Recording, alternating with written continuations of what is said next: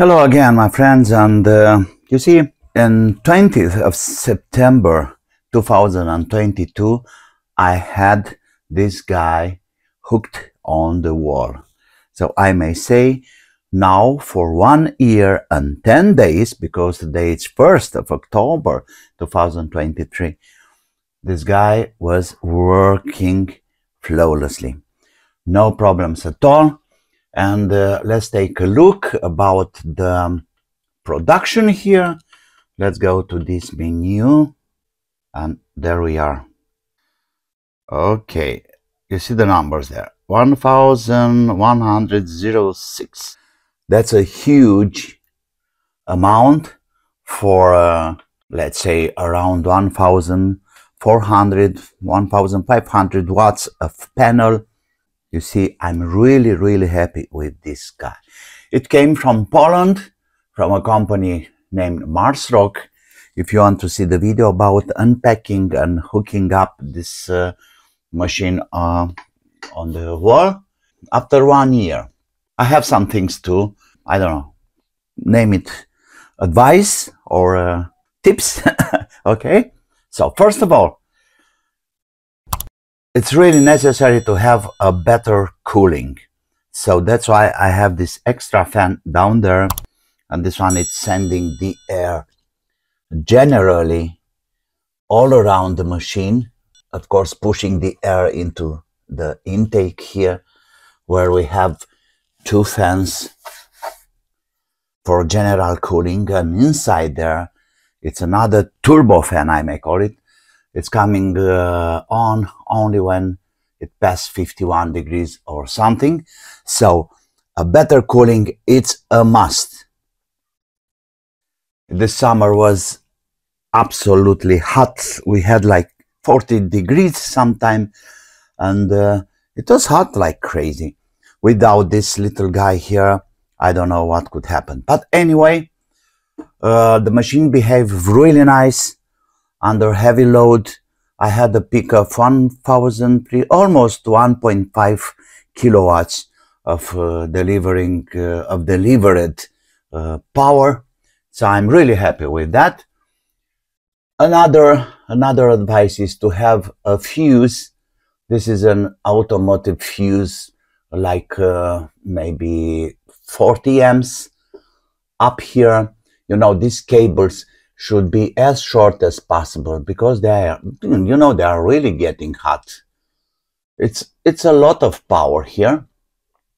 My panels usually are working around 60 volts. Today it's a pretty cloudy day, so we have only 57 there. And finally, I can't say anything, but this guy is really worth the money. And what else? As you can see here, I have a temperature sensor up there. As soon as the temperature rises, the fan starts moving. It's no use to have it, you know, running all the time. But anyway, as soon as it feels like probably around 40 degrees from the output, it starts moving the fan. Now I'm trying to push a little temperature there. It's not really necessary today. The production and the consume is very low, 300 watts only. You see, I got nothing in the house. It's Sunday. It's pretty quiet all around, and it's not producing because it's no demands, you know. All right, this fan, it's tied to another install of 12 volts. I have my batteries down there, and by the way, let me help the batteries a little bit. It's cloudy, so it's not so much power. Okay, 102 watts going to my batteries, and the fan starts spinning. Okay, nice. You see, it's not enough sunshine to cover 100 watts more. but I need to have the batteries once in a while.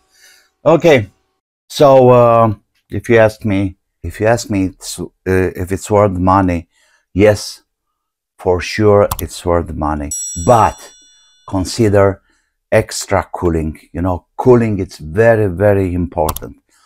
You know, at least I may say in my area we have really hot summers in the last years, of course, but at least it's not humidity, so it's a semi-dry, let's call it summer. But extra cooling, it's a must. Any kind of install, any kind of fan, any kind of, you know, it can be something like this. This one goes directly to the mains, doesn't need any special treatment, any special sensor or something. Anyway, extra cooling, it's a must. GTIL2, 2000 watts. I really like it, and so far it's doing a great job. Okay, thank you for now.